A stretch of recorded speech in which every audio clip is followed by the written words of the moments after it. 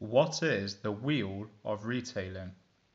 The wheel of retailing is a major hypothesis regarding patterns of retail development in which new types of retailers generally enter the market as low margin, low status, low price operators.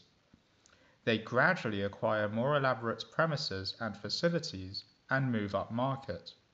The wheel of retailing, also called the retail wheel, refers to how retailers start off as discount stores but start boosting their prices as soon as they become established.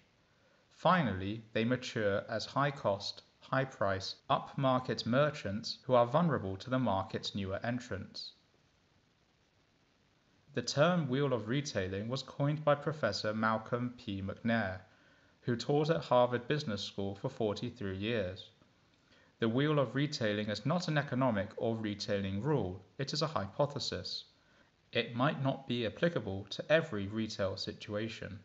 However, it does seem to explain a number of retail trends in many nations' economies.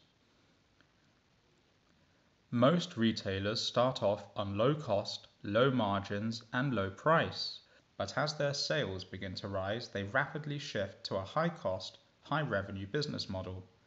That is, until a newcomer arrives doing exactly what they did when they first came.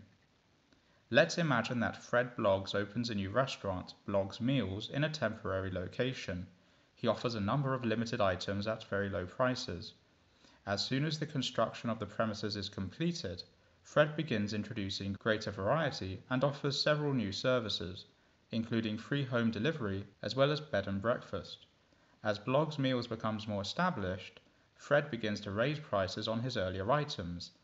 He wants to recover the fixed cost rapidly so that he may have an early break-even. 2 years later, a new restaurant enters the scene and begins to offer the same items as Bloggs Meals, but at very low prices. Fred will have to reduce his prices back to what they were earlier. He has turned full circle in the wheel of retailing. Thank you for watching this Market Business News video on the wheel of retailing.